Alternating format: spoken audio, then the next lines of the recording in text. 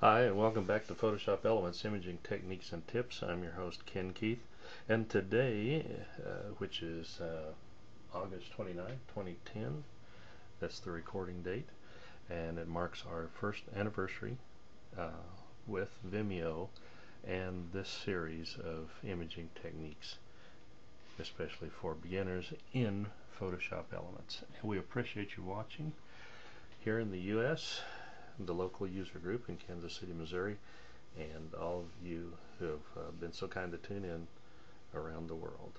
Now we're going to look briefly today at some eye-touching techniques.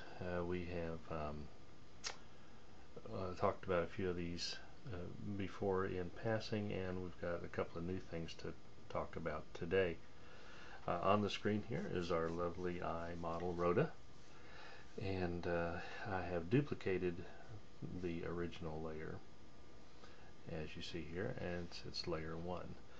Now, we'd like to do a couple of things here.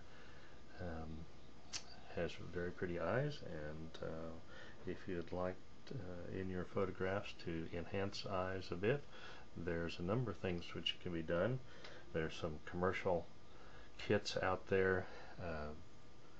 Scott Kelby, David Querden, and those have been designed for the full Photoshop, but some of the plugins and actions may work here in Elements. But without purchasing anything else, well, we're going to make a few little enhancements here. We have a number of catch lights from the umbrellas and the lower reflector, and actually this has a little bit of a catch light from an open window that was very bright, and we'll probably eventually take that out. Now, one way you can pop up the color here is with the sponge tool. Go up to your mode, and you have two of them, saturate and desaturate.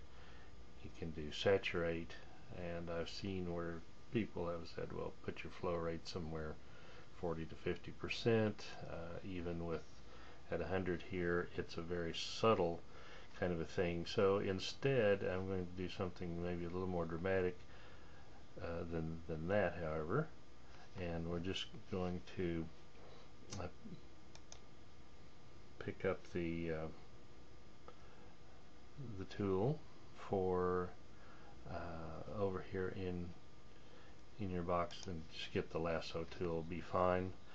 And if you're using a pen and tablet like I am, it helps a bit as far as precision, but I'm actually just going to do this very fast because you understand what I'm doing here, and I'm not going to take the amount of time necessary to do this as one would for something that you're going to sell.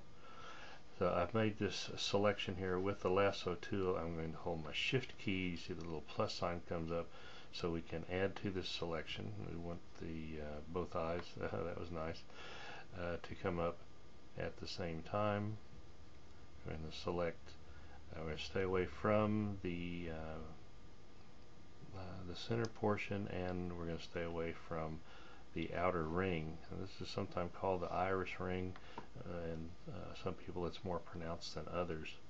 But in any case, we're going to select these color areas. We're going to go up to our top menu, the select one, and we're going to feather it maybe 4 pixels, and click OK. And smooth that out, and then simply go to Enhance, Color, and Hue and Saturation, and we're just going to leave here as Master, and we're going to move the saturation slider up just well, actually to about there. Click OK. Control and D to take away our marching ants. Okay, and we're going to turn this layer on and off, so you can we did this on the duplicate layer so that we have control over opacity and other things, but we're going to see that is the before and that is the after. A little more pop in there. You don't want your colors to get too crazy unless you're looking for some sort of special effect there. But then now the last thing that we're going to do on this eye to also increase it is go back and work on this iris ring. Once again, you can use your sponge tool for saturation. That's also pretty subtle and has variable results, but I'm going to actually get my brush tool, set my foreground color to black, and with an opacity somewhere maybe about 20%, and we're just going to paint on this dark ring. We'll probably need to adjust your brush size as you go along.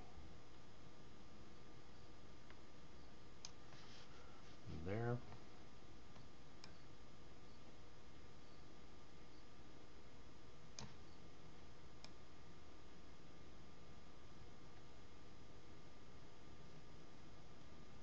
And there, and you can go over it again if you like to pick up the whatever effect that you're looking for.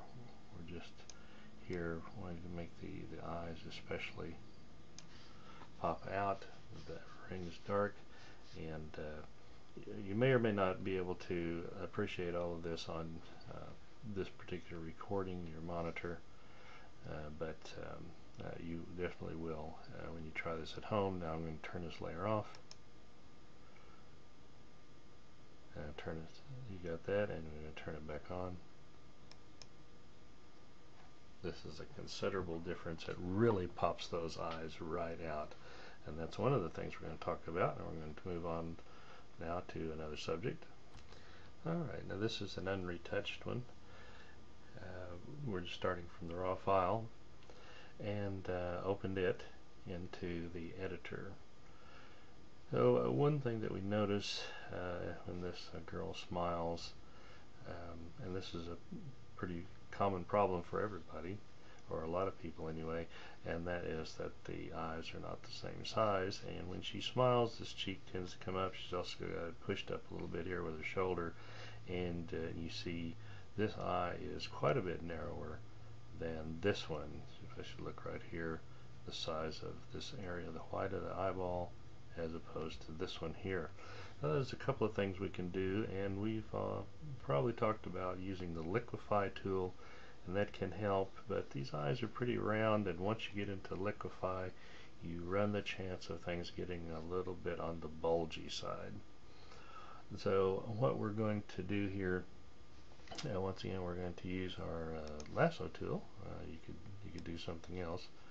We're just going to go around this eye, give it a little room, don't get close to the eye itself or overlap into the eyelashes.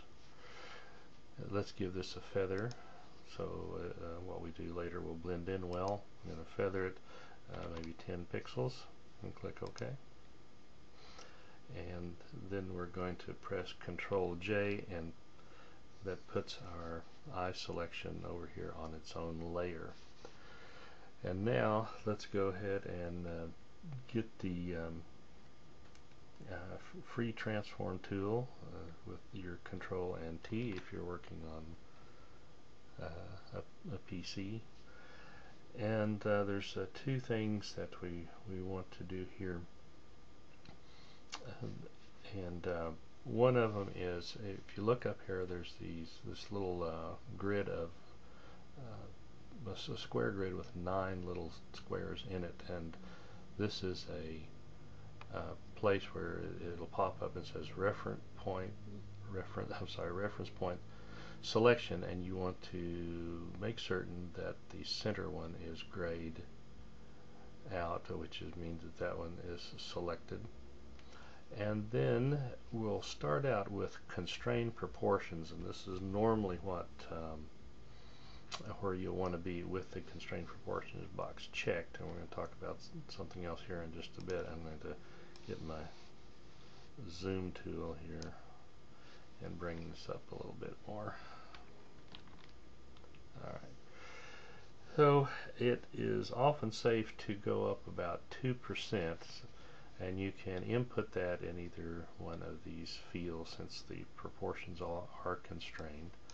So instead of 100, we're going to put 102.0% in there and click OK. And we have some fine blending here because we did that feather. I'm going to turn this eye layer on and off. You can see the difference here. Okay, this is before and this is after. That's quite a bit of improvement. We might even be able to go up another % or two on that. And I'm also going to go back here to do that free transform, and I'm going to place it again, Control 2. Oh, excuse me. And this time I'm going to take off constrained proportions. Generally speaking, you will have that need that checked, but we're going to experiment around just a little bit with this one, and the width and the height are now unlinked. This width is not bad, but what I'm going to do is I'm going to put 103% in for the height and click OK. Now let's turn this one on and off. Okay, that is before and that's after, and that did open up her eye just a bit. When you're working with this technique on eyes, start out with constrained proportion and then experiment around with, generally speaking, the width is alright, but it's the height that you can do unconstrained proportionality there and open these eyes up just a bit more. Well, I hope you've enjoyed. Thanks again for watching throughout the past year, and we'll hope to have some nice things and surprises and helpful tips and techniques in the upcoming year. Have a great week, and we'll talk again.